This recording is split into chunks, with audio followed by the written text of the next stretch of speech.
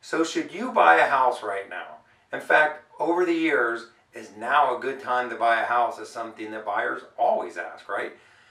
And so I would say the elephant in the room on that conversation, especially younger buyers that are coming into the market, is could real estate go down in value? And I'll tell you a secret, yes, it could go down in value. In fact, every market that I know of for hundreds of years, from gold to stock market to real estate, is cyclical. So things are going to go up and go down in almost every market. And so I think people buying real estate have to look at buying real estate differently. It's not speculative, meaning there are ways to speculate on real estate and flips and different things that you can do. But in that case, you have different concerns, and that's really a different video. For most people deciding if they want to buy a home, it's more a question of leverage, meaning you're going to pay monthly rent or some kind of cost to live. Why not leverage that money into a tangible asset? And so even though markets do go up and down, Warren Buffett, who I love, is famous for saying, don't invest in things that you can't understand. And so real estate you actually can understand, which means that basically you have a tangible asset that you purchased. And so I was talking to a lady who I've known for a while, and a few years ago she was deciding to buy a house. She decided it wasn't a good time. I was talking to her not too long ago. She pays $2,000 a month in rent. So regardless of what the real estate market did or didn't do, she spent almost $75,000 in rent and has nothing to show for it. That's really the reason to buy real estate.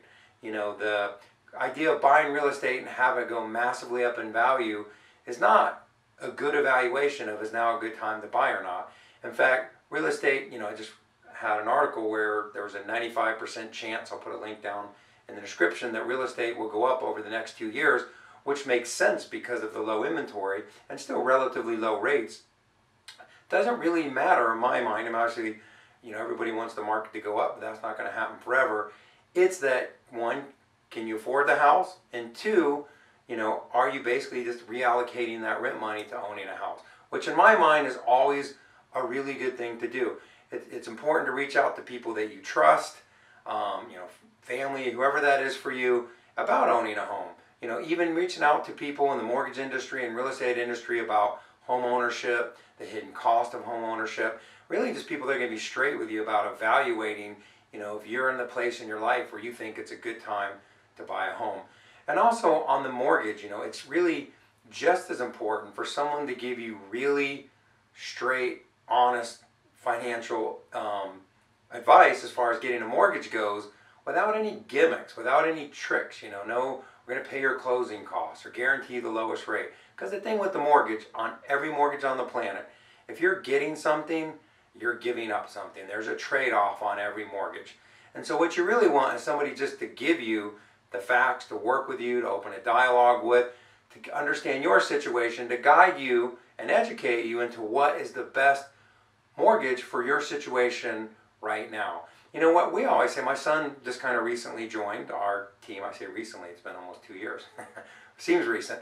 So one of the things that I taught him is the reason we're a broker and not a regular mortgage lender is, one, we can be way less expensive than almost everyone else, but two, we're not controlled by any bank or lender. We go out based on the client situation and go get them the best deal in the marketplace. We don't like the way this company does business, we don't have to work with them.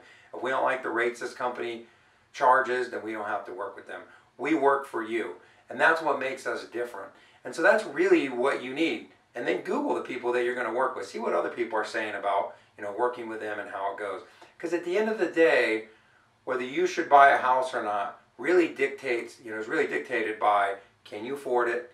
Do you know all the hidden costs? You know what all the mortgage costs are? And you know all the ins and outs of the mortgage that you're deciding to pick. And working with a realtor that knows the market, as a full-time agent. And I know some really, really great, in fact, probably the best realtors in the marketplace here in Central Florida. So again, it's about somebody that you trust, that's going to give you good advice, and that knows the market. So if you have any questions, give me a call. If you're thinking about getting a mortgage, open a dialogue with us. Put us to work for you. Put us to the test, because we like to earn your business. We like to prove to you that we're in it for the long term, And then we're okay if you look around and Google us, and anything that we tell you, check out to make sure you're 100% comfortable with what we're saying. So if you have any questions, give us a call. If now's a good time to buy or you're thinking about buying, definitely reach out to us. I'm going to put a link below to a video I did on common mortgage mistakes that you may want to watch. With that, have a great day, and I'll talk to you soon. Bye-bye.